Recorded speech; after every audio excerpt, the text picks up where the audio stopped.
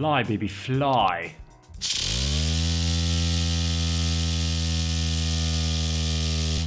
Buenas tardes, Raimundo.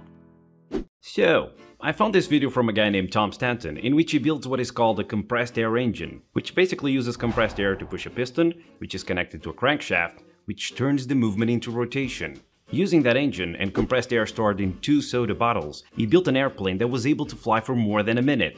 That's pretty cool, right? Here's the thing. I think his design is...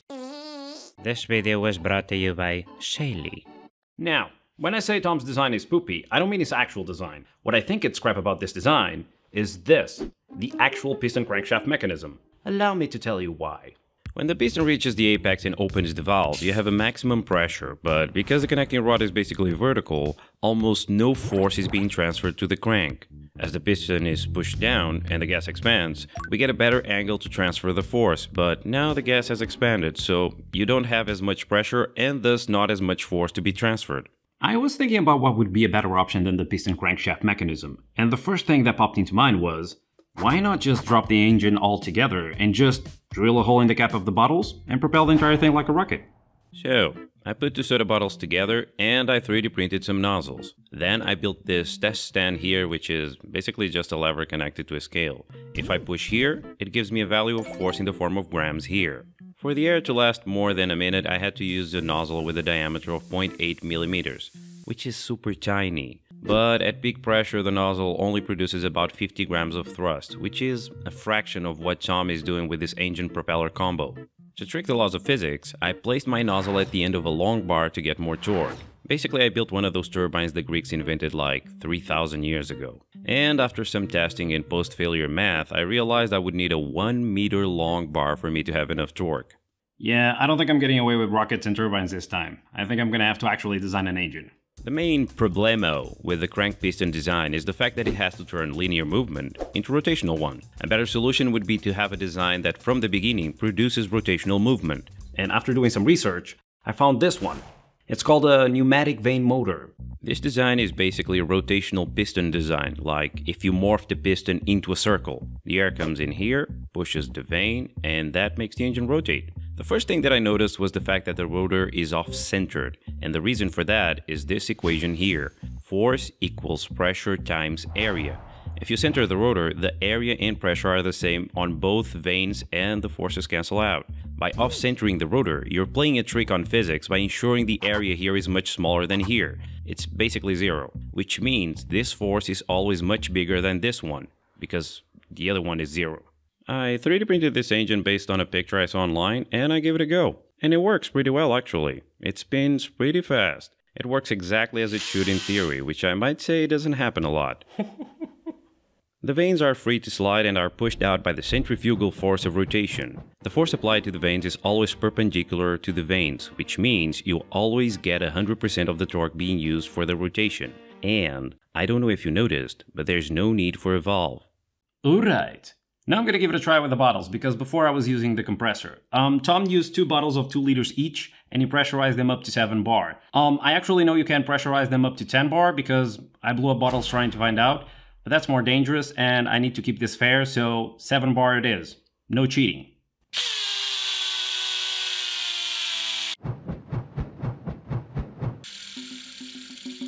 Okay, that was pretty cool, but that was definitely not a minute. I'm using this pneumatic fitting as an inlet, which has an inner diameter of 2.5 millimeters. Luckily, because I did the tests with the rocket nozzle earlier, I know I need a hole of 0.8 millimeters for the air in the bottles to last more than a minute. What I'm gonna do is press a brass rod in here, and then use a tiny drill to do the 0.8 millimeter hole.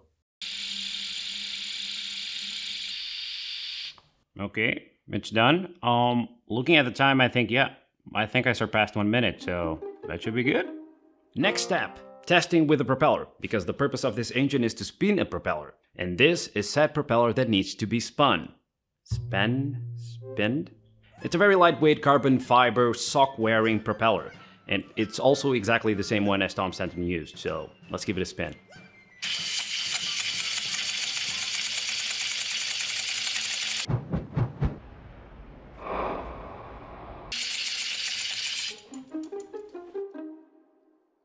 Okay. It's spinning a little bit slow, but that's to be expected, I guess, because now it has to push the propeller. It's like you riding a bicycle that is filled with tomatoes. The extra weight is gonna slow you down. Not that you should do that. That's silly. Also, tomatoes are disgusting. I was wrong. Not about the tomatoes, they're still disgusting, but you remember when I said that in the engine the air comes through here, it pushes this vane, makes it rotate, and because of centrifugal force, the vanes are pushed out and seal against the wall? Well, in reality, that's not what happens, because I recorded a slow motion clip of the engine running, and the vanes are jumping up and down for some reason. I don't really know why, but I need to find a way to actually force them against the wall so they seal properly. And I think the answer is springes. At least I hope it is. Okie dokie. So, I 3D printed new vanes in Rotor.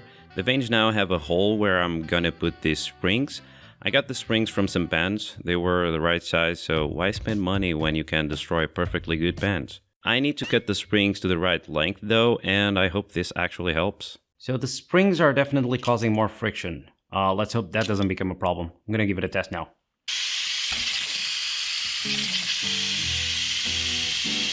Nope, friction is a problem.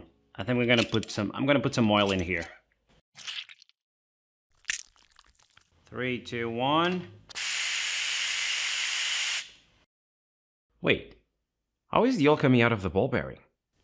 That makes no sense. Oh, I get it now. I'm screwed. I can't really believe I didn't think about this before. I feel like an idiot. I was so quick to judge the piston crank mechanism for its faults that I completely forgot about its biggest advantage. Sealing. So, in a piston engine, the only place that moves and needs to be airtight is this one right here. In a vane engine, it needs to be airtight here, here, here, and here. Oh, and also here. Taking into account that my inlet is 0.8 millimeters in diameter, even if I have a gap of 0.1 millimeters in these spots, which we can all agree is insanely small, the area of leakage is still 5 times higher than the one from the inlet. It's like trying to fill up a balloon while having a massive hole in the balloon. What I mean is, it's not gonna work. I can't give up now. I mean, I'm too far down the line. I already said the piston crank mechanism is... So I need to stop messing around and use every single trick I have up my sleeve. But first, I need more information. Sponsor time.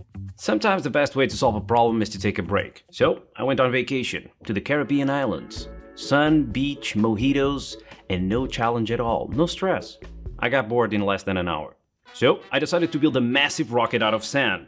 And pretty quickly I discovered that it's not easy to build tall stuff out of sand. So I watched a tutorial on how to build sand castles. And apparently you need proper tools and not the ones that I bought at the dollar store.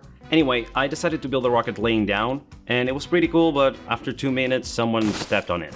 And that someone was me, because it's fun to build stuff, but it's even more fun to destroy it. If you're wondering how I was able to watch a tutorial in the beach in the middle of nowhere, where there's no Wi-Fi to be found, well, that's thanks to this video sponsor, Saily. Saily is an eSIM service app that allows you to create a virtual SIM card for your phone so you can have signal or internet whatever you are when you're traveling outside your country. With Saily, you install the app, you choose the country you want to use the SIM card for, you choose a data plan, you install the SIM card, and that's it. You're back online. You can call people, you can watch my crappy videos wherever you are in the world. So be prepared. Use the link in the description down below to download the Saily app and get an exclusive 15% discount on Saily eSIM CTA data plans. Download the app and use the code INTEXA at the checkout. Thank you so much for helping me with the videos. Now, let's get back to the problem at hand. Alrighty then. I noticed that even though in his bench test he always gets a runtime above 1 minute and a half, in his actual flight the plane was on the air for only 1 minute and 22 seconds, which means the minimum thrust necessary is probably this value here, which is about 150 grams of thrust. I hooked up an electric motor to my test stand to rotate the fancy propeller up to a speed that gives me the magical 150 grams of thrust, and that speed is more or less 1500 rotations per minute. But wait, because there's more. By reading the values of voltage and current the motor is pulling and multiplying them together, I get the electrical power that is being used. I can then use this equation for mechanical power to get the amount of torque that is necessary to accelerate the propeller to the desired 1500 rotations per minute. Now, let's talk about the big elephant in the room. Leaks. Me making this engine completely airtight is going to be practically impossible, but that doesn't mean I'm not going to try. And I have some ideas. For example, I 3D printed this prototype in this printer over here. I also have this printer here, which is a resin printer from Formlabs. It's called Form 4. Now, Formlabs has this resin called Precision Model, which is, well, a precise resin. And if you're wondering how precise it is, well, I had to buy a new caliper just to measure the parts coming out of here. So, I was about to send this model to 3D print, but I just realized something. I don't really need 3 vanes, because 3 vanes gives me more RPM and power, but that's not my main concern here. My main concern is saving the air that I have in the bottles. So, I think I'm gonna go with 2 vanes. I'm gonna change this up and 3D print it.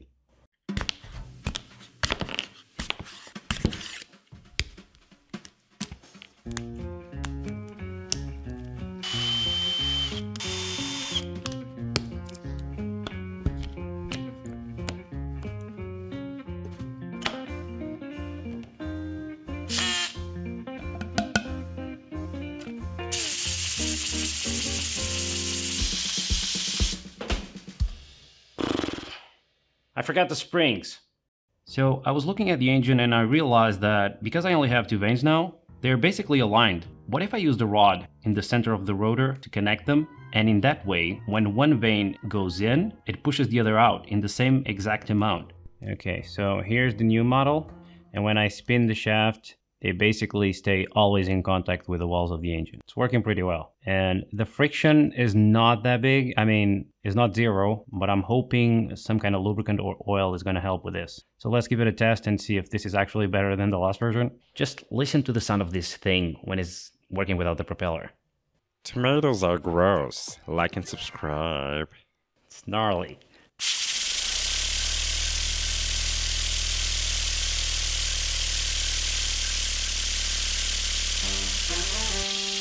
Yes! Yes! My idea worked!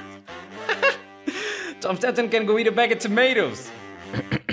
So, I said all of this before I measured the RPM, which was 360 rotations per minute, a bit shy of the 1500s that I'm trying to get at. In light of the new information, I would like to rescind my common insult directed at Tom Stanton. For now. To see where the leaks were, I injected the engine with blue water paint, because if the paint leaks, you can bet your bottom that the air leaks as well. And as you can see, there are leaks everywhere. It is becoming clear to me that this is going to be a battle of friction versus leakage. Because if I tighten the dimensions of the engine, I get friction, the engine slows down. But if I loosen the dimensions, I get leakage and the engine slows down as well. So the solution is to get a low friction material. I found this table online, which has the coefficient of friction for several materials, and the best one is ice. Which, it would be funny to make an engine out of ice, but it wouldn't last long.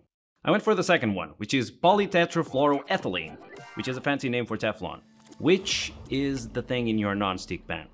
I bought this block of Teflon and it costed me 30 euros. This is not plastic, this is white gold. But the claims are true, nothing sticks to it, not even glue. Also, very easy to cut, my CNC machine went through it like butter. I now have the same vanes and rotor as before but in Teflon, but because I can't do the holes for the rod in the CNC machine, I 3D printed some jigs to drill the vanes and the rotor. I also added a flap valve to the apex of the engine that I made using a 0.4mm sheet of Teflon. The flap valve basically uses the air trying to leak to close the flap and seal it even better.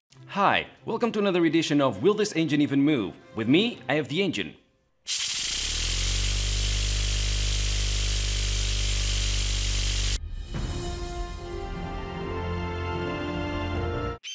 So the engine is still leaking, like a lot. I have less friction, but I still have a lot of leakage. I just realized that there's no way I'm gonna get perfect dimensions with my CNC machine and CNC skills. It's like my grandfather used to say, the only parts that fit perfectly together are the ones that result from a broken one. Now, that reminded me of this time that I went to a camera lens factory and I saw a bunch of old ladies going like this. So I asked someone there what they were doing and they told me they were basically using one part of the camera lens to sand the other one, to ensure a perfect fit.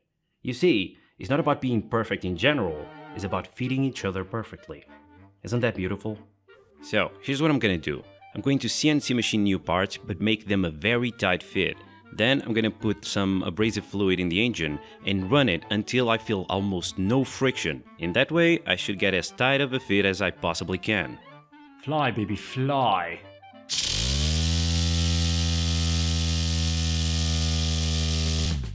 What is this?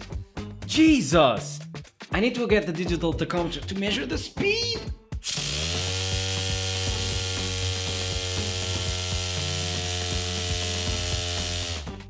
That is insane. I'm a little bit afraid of staying close to this thing. And the engine is still leaking. Not as much as before, but it is still leaking. Okay, do you remember how I said this engine has way too many spots where the air can leak? What if I could eliminate some of them? So, this is called the vane motor, right? Because it has vanes that slide in and out to compensate for the offset of the casing. What if, instead of vanes, I machine these flaps into the rotor of the engine, and in this way, not only am I getting rid of a lot of spots where the air can leak, but also I'm getting the same effect I get with my apex valve, in the sense that if the air tries to escape, it seals the flap even more against the wall of the engine. Flappy engine test numero uno.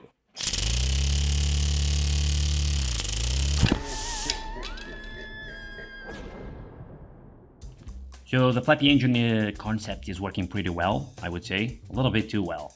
This engine exploding made me realize that I really need to stabilize the pressure coming out of the bottles, because I need a constant speed, so it makes sense that I should stabilize the pressure. What I'm gonna do is get a pressure regulator, set it for 2 bars, and connect it to the bottles.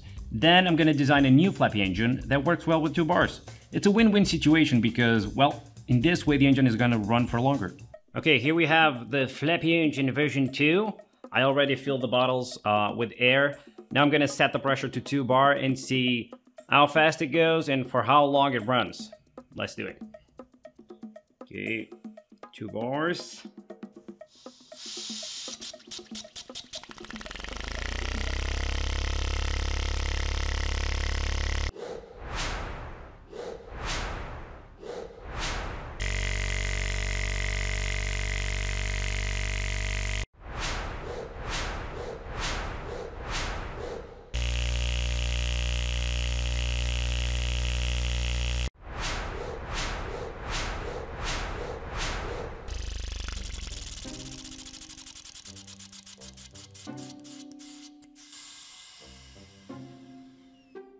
I'm not sure if this reached the 1500 RPM, but it was not a constant speed. It was like accelerating to a peak and then slowly decelerating until it stopped.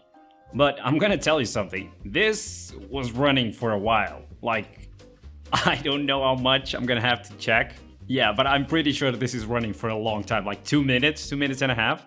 So I did another run with the engine and I measured the speed throughout the entire thing, and the engine lasted almost 3 minutes and a half with a top speed of 1900 RPM. That is so cool. I do have to pay my respects to Tom Stanton though, because this is so much harder than it looks. I still don't know if my engine outperformed his because I don't have an airplane. I guess that's the next step.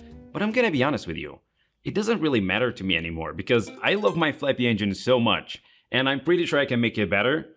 If you have any idea to make this design better, post it in the comment section below because the best one is gonna win a brand new 3D printer. Thank you so much for watching, and remember, tomatoes are disgusting. See ya!